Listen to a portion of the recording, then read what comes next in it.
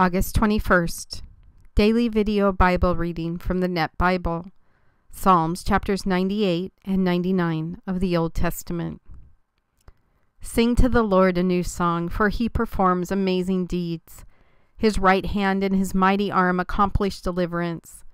The Lord demonstrates his power to deliver. In the sight of the nations, he reveals his justice. He remains loyal and faithful to the family of Israel. All the ends of the earth see our God deliver us. Shout out praises to the Lord, all the earth. Break out in a joyful shout and sing. Sing to the Lord accompanied by a harp and the sound of music. With trumpets and the blaring of the ram's horn, shout out praises before the King, the Lord. Let the sea and everything in it shout, along with the world and those who live in it. Let the rivers clap their hands, let the mountains sing in unison before the Lord, for he comes to judge the earth. He judges the world fairly and the nations in a just manner. The Lord reigns. The nations tremble. He sits enthroned above the winged angels. The earth shakes. The Lord is elevated in Zion. He is exalted over all the nations. Let them praise your great and awesome name. He is holy. The King is strong. He loves justice. You ensure that legal decisions will be made fairly. You promote justice and equity in Jacob. Praise the Lord our God. Worship before his footstool. He is holy. Moses and Aaron were among his priests.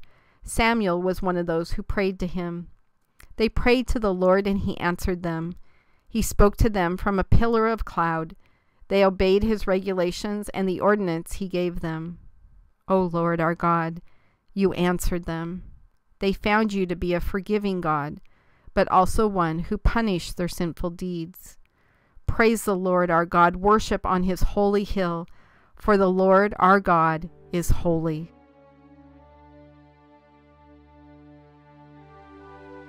God, it's interesting that Psalm 98 in this reading is actually the basis for one of our biggest Christmas songs that we sing in church, Joy to the World.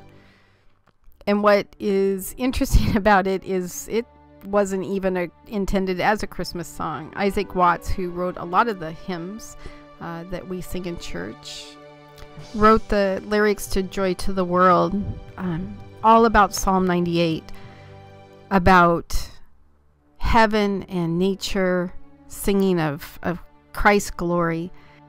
In that beautiful song, he also talks about the coming Christ. And, right in the middle of Psalm 98, it talks about, let the mountains sing in unison before the Lord, for he comes to judge the earth. He judges the world fairly and the nations in a just manner.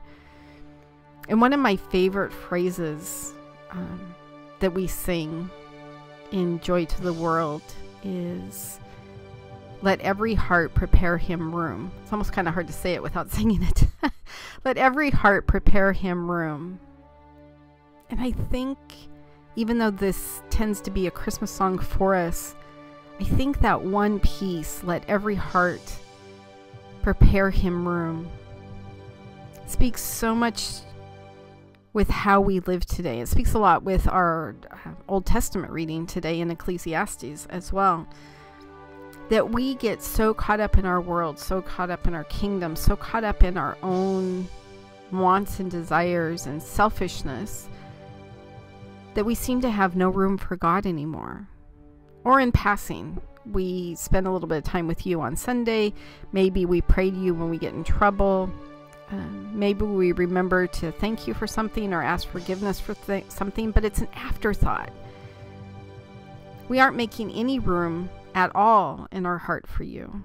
In fact, you're getting squished between everything else that is filling up our heart, all the worldly things that are filling up our heart, if you're even there at all in some of our hearts. Yet in this beautiful hymn that we sing, Joy to the World, it talks about nature just sounding with joy, just reflecting how amazing you are, God, singing to you. And yet here's nature that isn't even your dear daughters and sons that you've created, and they are singing at the top of their lungs about you. And here we can barely make time for you on Sunday. I almost bopped the head of the guy in front of me at church on Sunday when he looked at his watch about 3/4 of the way through the sermon. Ugh! Although I don't have any right to judge because I've done that before myself. So we try and fit you in between football games and TV shows and yoga classes and hanging out with our friends and work and kids and spouses, and somewhere in there you become an afterthought. And yet, as the song goes, that you rule the world with truth, referring to the justice that we just read in Psalm 98, and with grace, that amazing grace and mercy that you show us, and the glories of your righteousness and wonders of his love. God, how incredibly thankful we should be that you don't reciprocate our level of interest in this relationship. Oh my goodness, I can't even imagine how cursed we would be, as the song goes, how cursed we would be, how horrid our lives would be if you only showed the same amount of interest in us as we do in you. Our heart should be overflowing with thankfulness and love and mercy and grace for other people because we have received it 1,000,000 times more than what we've ever deserved. God, help us to quit fitting you into our lives. You don't treat us that way. In fact, you find great joy in us for some reason. God, help us to make you a priority. Make your kingdom a priority. And not just at Christmas time or Easter, but fill our hearts completely with room for you. And I know when we do this, that everything else takes care of itself. All the worldly things that we think are so important fall off of our plate. And you are seated on the throne of our heart instead of all the things of this world. God, allow us to be as loud as nature is about you and your amazingness.